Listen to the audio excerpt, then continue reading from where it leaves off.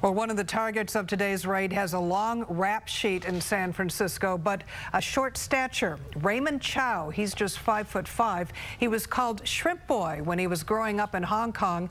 The name stuck when he moved here as a teenager.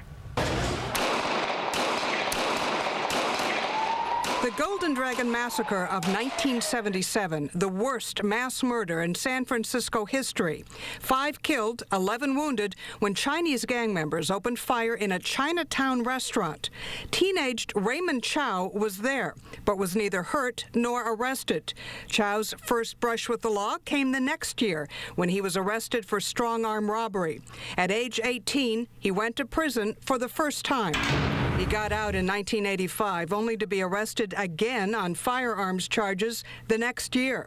1989, back on the streets. I do a lot of bad things. Prostitution, illegal gambling, operation. Chow was second in command of the Wo-Hop Toe triad and ready to boast about it on the History Channel. I run this city. Who can tell me something I cannot do? Nobody.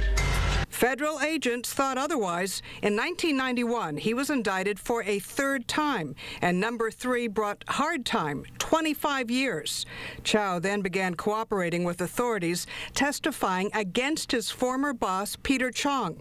A fourth indictment in 1996 didn't stick, and Chow began presenting himself as reformed.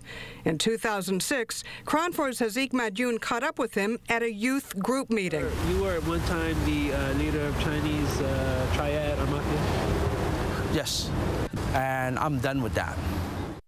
Well, Raymond Chow told our Hazik Madyun that day his message to kids is don't do what I do and that they should trust him.